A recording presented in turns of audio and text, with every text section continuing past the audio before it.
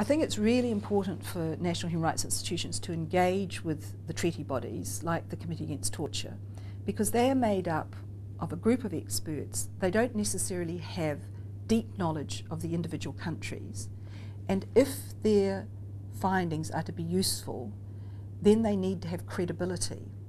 And one of the things that the National Human Rights Institution can do is to help them understand some of the complexities of the individual national situation, and so that their recommendations don't simply come across as rather general or missing some of the specifics of a national situation.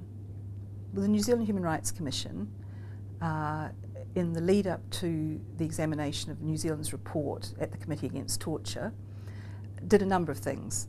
The first thing is that we commented on the draft government report before it was finalised.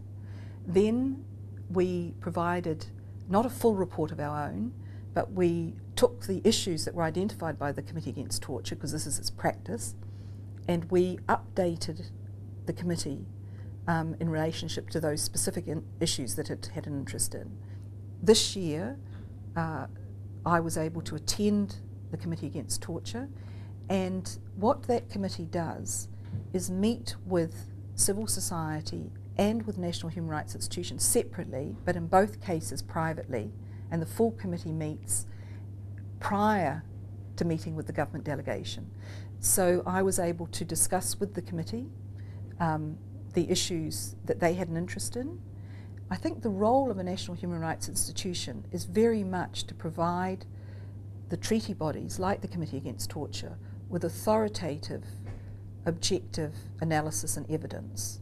We're not the government, we're not civil society. We have a specific responsibility to assess the human rights status in our countries, and that is invaluable for a committee like the Committee Against Torture.